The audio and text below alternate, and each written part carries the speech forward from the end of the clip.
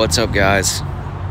It's Brad at Yamaha Marine Center. I haven't been here in a while because I haven't had really any boats, and the boats that are coming in don't have engines on them, so it's been difficult to post anything. Anyway, with all that being said, today we have a 2022 Pursuit Sport 288, and as always, one of my favorite boats. I think I say that about every boat, but this one's really cool. The last several times we've gone on rendezvous, we have taken this boat. A couple years ago we went to Bimini, so we trailered this down to Fort Pierce and then drove across to Bimini. Actually Fort Pierce to Fort Lauderdale, Lauderdale to Bimini, so check that video out on the channel. Hopefully I can put it in the comments, not comment section, but down below this video. And then this past year, 2021, we went to Hawks Cay Resort in Duck Key. So we trailered pretty much the whole way down, dropped in there. Weather kind of stunk, but the boat did phenomenal. As you can tell from the front of the boat, just like most all Pursuits, it has a nice aggressive entry in the front. This boat even more so because it actually maintains a 24-degree dead rise in the back. But hopefully you can get a good idea of that entry angle there, how steep it enters the water. So we were running in, geez, pretty consistently 3 to 5 foot seas. I had my kids with me, are 10 and 8, and they were enjoying the ride the whole time, staying dry, unless we got some weird quartering wind or beam wind or something like that. But the rest of the specs on the boat are, twin 300 horsepower standard power on the boat. We'll go back and check out the engines because they have the new Yamaha DES digital electronic steering. Length overall is spot on 30 feet. Beam is 9 feet 8 inches. 8,220 pounds. Dry with engines. Like I said, dead rise maintains 24 degrees in the back, and we'll show you that because it's still a nice steep entry back there. And this is actually the same hull that they're running on their old model Center 280 and Sport 280. So the hull was so popular that they maintained it and put a different cap on it. Anyway, fuel capacity 230 gallons, 24-gallon live well, 9-gallon head capacity, 31-mile-an-hour cruise, and 55-mile-an-hour top end. Range is about 346 miles, and freshwater is 26 gallons. The color, I believe they call this Gulfstream Blue, which is, I wanted to show it in a different light, so I waited a little bit later in the day because it really is kind of a grayish blue. But if you see it in certain lights, and it's a titanium boot stripe, just to give you a point of reference. So this is pure titanium color, so that's like a grayish.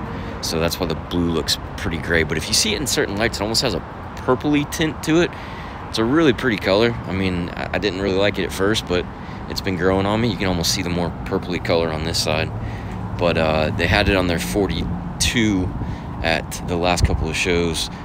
With total hull color, because you can actually get the hull colored all the way down to the keel now, and that looks really nice. But here's one of the things I like. This is the smallest boat they make with a dive door, because I think I've told you guys before, they don't just take a boat, cut a hole in the hull, and then call it a day. They have to engineer around that. So these are pretty much, you can kind of see the wax from the gel coat there, but pretty much hand-built doors, and with extra support on either side. Inside you can see the differences in the bulkheads. That way that doesn't become the weakest part of the boat.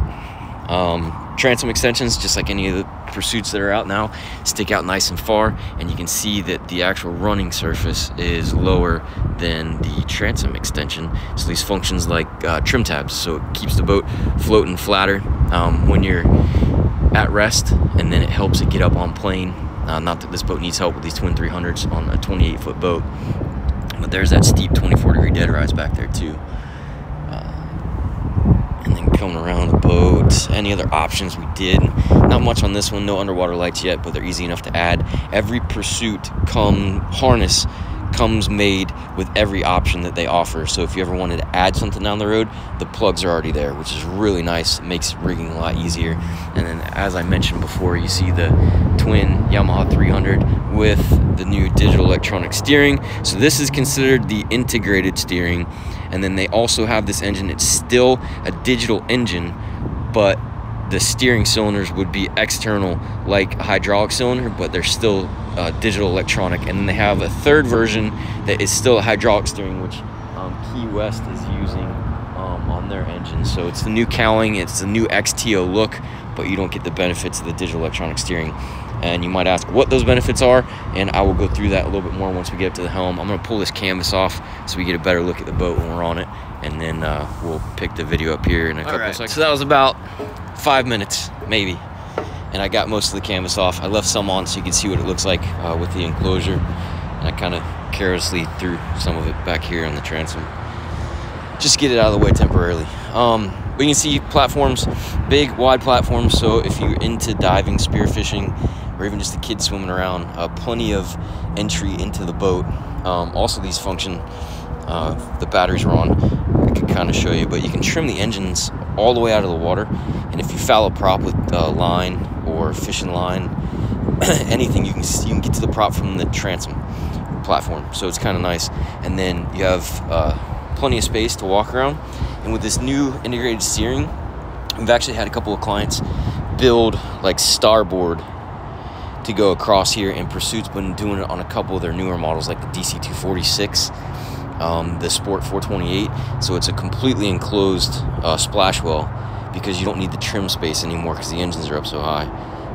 But it's pretty phenomenal to get back here and be able to pull cowlings off, do maintenance, do work, that kind of stuff. I'll try to remember all the options on the boat. Like all these rod holders back here are standard. You can do a ski tow right here. Again, why this boat is so versatile, it really takes care of families, and it fishes really well because you do have a huge hard top for weather protection. And we can do a rocket launcher up there as well. But you can pull it all down, and you know, we were just sandbarring and hanging out the whole time we were in the Keys with plenty of room, plenty of storage. You can see the seating back here. You know, a lot of times we'd leave one of these seats folded up and put a cooler back there and still use that for a seat.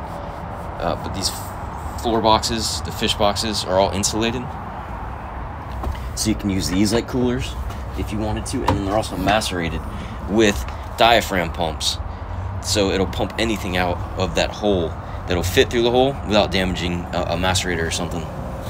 And then all the hardware, again, why I like Pursuit so much, all their hardware is big, robust. It all locks, all high-grade stainless 3/16 or whatever you call that stuff. And then freshwater, you can turn your cockpit lights on back here, and then you have your raw water access there. Tool storage, you have a couple of tubes to put rods, or you put gaffs, brushes, nice teak accents. This is an optional upholstery, so this is the white and gray,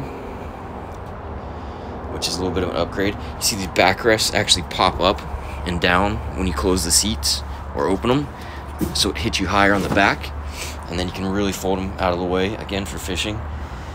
Have a nice big cockpit space. That aft seat storage, and it's just access to batteries and stuff down here. And then your live well, again, that dive door from the inside, again, robust hardware, nice tight fit and finish. You can see that bulkhead I was talking about. They build the structure around the door, that way it doesn't become a weak point. It's really neat. I mean, really, Pursuit's an engineering company that just happens to build boats, because they do a really good job. It's all really well thought out. Not that they're perfect, but they usually get it pretty good the first time. And then there's an optional ladder for the dive door, which you can tell because we have the plate installed. And then the ladder stows here. Nice clean stowage. Cockpit table has its own stowage. Pumps nice tucked up underneath the lip, so if these drains clog for any reason and water starts getting in your bilge, which you can see, I don't know if you can see that limber hole right there, that's water management. So this is just a liner to keep everything nice and clean, a little bit better looking. You can see all the pumps, all the through holes are bonded into the electrical system, so if you're at a marina and they're leaking voltage, it pulls it into the boat instead of accelerating galvanic corrosion. Good look in the bilge. All your pumps are accessible, all your filters are accessible, fuel filters and all that good stuff. And then They hide a lot of the ugly stuff, like your fuel tank accesses are below that panel, so you don't see a lot of the ugly stuff. They cover it with a nice finished, not that it's clean, but finished hatch. And these hatches are super thick, all resin transfer molded, and then they even take the time to paint where it would usually be like pink with resin, so they gel coat it to get a good finish on it. And then these huge hatches, when you close them, you know, no flex, no squeaking, nothing like that. And then into this beautiful hardtop that gives you pretty good clearance. I mean, if you're really tall, I mean, I'm only like 5'7", and there's a good 14 inches of clearance above my head. And then you can get the hardtop, of course, painted the same color as the hull sides, or differently if you wanted to kind of mix it up. And then same with the helm, you can get that a different color if you wanted. And then this is pretty standard on the helm seat as far as fixed armrests. Again, nice teak accent, flip down bolsters, and you do have a fore and aft adjustment here to pull the seat forward or move it back. Tackle storage. And then you have some more drawers and stuff here. Put all your Coast Guard flares, all that kind of stuff, because they already give you fire extinguishers all over the boat. I think there's 2 on deck and then 1 down in the head. And then there's your multifunction digital panel. So all your DC circuits, not that we have AC on this one, but they do make shore power an option if you get the bow thruster, because you have to have an onboard charger and all that good stuff. And then the electronics, if you elect the electronics from the factory, it's the twin 8612s currently. All your switching, ACR spotlight, which is another option. Garmin VHF 315 with remote is another option. And then JL Audio, you can upgrade that system. And then the Yamaha CL7, which is actually another Garmin unit, Yamaha software in it. And then the major advantage of the DES stuff. So we order these boats most of the time since they've been coming with DES. So you get your digital controls, which is the digital engine. You have all of the old Helmmaster operations on this, so you can select stations if you want to go and put a second station on the boat. Not that you can do it on this one unless you customize it. Neutral hold, so that way you can't put the engines in gear. So if you're warming the boat up at the dock and a kid or somebody comes and bumps these, it's not going to go into gear. Single lever gives you the ability to control both engines, so you can pull your starboard binnacle out of the way and operate both engines on the one. And then center engine, I don't think it's functional on a twin. And then I guess that would be for like real low speed trolling or something. And then you also have speed control, which is nice, so you don't have to use the troll function through the gauge. You can pretty much control it here. You would just hit down to engage it, and then up and down, and you go 50 RPM increments. So really cool technology in it. And then it has the digital steering, like I said, integrated in the engine, so there's no hydraulic fluid in here. It's all fly-by-wire, and it makes it super simple to put an autopilot in. So we got plenty of room on the dash for the Yamaha autopilot, and it makes it less expensive and easier to do. And then you can add the joystick as well, which we could throw, down here, or we could fill in one of those cup holders over there or something. But it makes it easier. Very modular system. Really cool stuff that they came out with. And I always talk about the wiring and stuff on these pursuits and how they make them in-house. Their whole harness is made at the factory. If I can't get this helm open with one hand, hang on. Much easier with 2 hands. But you can see the whole helm tilts aft, and then they have these supports so the console doesn't come slamming down on you. And then you can see just how clean everything is. Your NEMA system, NEMA 2000. All your modules, your Yamaha buses, and then all the wiring. I mean, just how watertight everything is, heat shrunk. Where all the splices are is all Deutsch connected, so it's all waterproof, and it's all self-extinguishing, tinned copper. So they use like the highest grade stuff. Like I said, all made in-house, super clean. Pretty much everything's labeled, so you can really figure out what you're doing and where everything goes, so you don't spend all your time chasing things down. But I don't know, I'm just impressed by that. Kind of a nerd though. And then all your speakers, your sub, your forward speakers, your backrests for the forward seats. Of course, we have the cushions for there, which are probably in the head. These boxes are insulated. A lot of room for fenders and stuff too. Everything drains overboard, which is important. Don't want a bunch of water getting in your bilge if you don't need to. Courtesy lighting all around the boat. And we did do the mid-level blue lighting, so these would be blue LEDs midway up the boat. And then, of course, your anchor locker for that through-stem windlass. Nice and clean in here as well. You can control the windlass from the helm, or you have a remote plug down here. And then you also have a wash down, so you can clean the anchor line as it comes in. This is raw water on this one. Some of the bigger boats have a freshwater option up here too. I shouldn't say option. They have freshwater and raw water up in the box.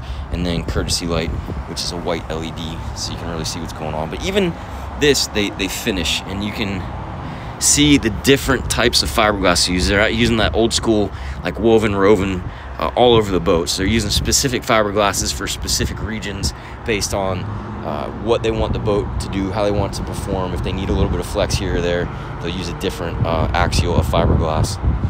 And then they, like I said, they finish it. Anywhere you're gonna see is gonna be finished, or should be at least. And then this floor storage, you have another spot for your table, so you can run that table in the bow, or you can run that same table in the aft cockpit. And then you see, again, nice clean wiring, plumbing. This would be your house for your bow thruster, and the battery would go up here on this shelf if we had one, but this boat is not option with it.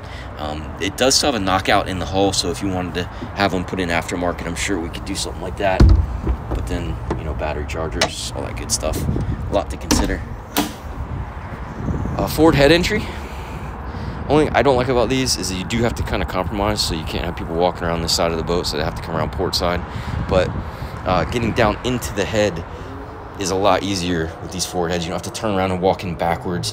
It gives you a lot more headroom as you're entering. And then you can see the nice finishes. Corian countertops. Real wood veneers. Again, I'm not going to try to figure out what wood that is. Always changing it. Nice cover on the head there. It's fiberglass, not plastic. And then you see some stowage for the bow cushion. That's the little cushion that goes there. The rest of the cushions are inside the dealership. And then you got a little bit more storage here. Little hangers. Light, natural light over here, which you can put some screens and stuff like that in there. And then getting out, again, another fire extinguisher. Safety first. But good looking boat, great performing boat. Have a lot of time on it, and I've enjoyed it. If you have any questions about this guy or anything else on the lot, please give Brad or Barton a call. 904-644-7631. Get us on the website, YamahaMarineJAX.com. And stay tuned, because we got some construction going on over here. That's not us, it's the hotel. But we're next very soon. Thanks, guys.